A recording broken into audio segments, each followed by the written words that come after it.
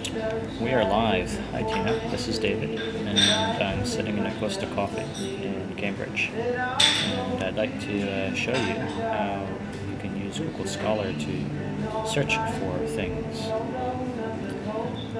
So we're at the Google Scholar main page, and if I type in inquiry-based learning, we can just start with a simple search. And some important things to be aware of. We see there are a lot of results, and then we can also see the citations as well. And I think this is very important. The more citations, obviously, the more prominent the article, and perhaps the more likely you should be reading it. In addition, by clicking on this, you can see which articles have been citing a said article. So I think that's pretty cool. You can go on a treasure hunt. So by looking at the inquiry-based learning topic, we can find relevant articles and also find even more relevant articles. Okay, in addition, you might want to look at more recent research. So you can look at everything, for example, since 2011, and so you'll only get recent articles.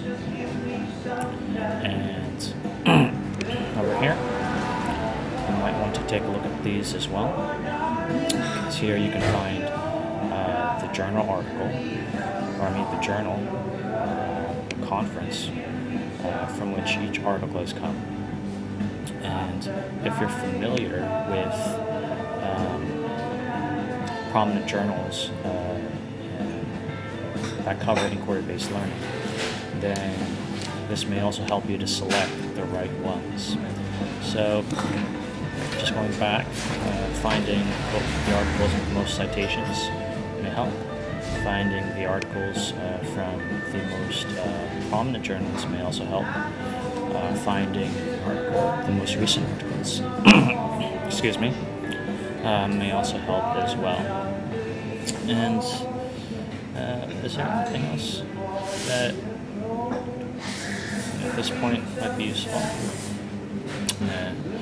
I think as you start reading these articles, you'll get a feel for what are the keywords you should actually be looking for. Reading the abstracts, seeing which ones are applicable to you. Inquiry-based learning, for example, reception here, students, and you might get some more things. You might. What's this? My citations. Oh, okay. Well, you can track your own citations too. And that's about it. So that's just a fun, simple way of using Google Scholar. 25 versions.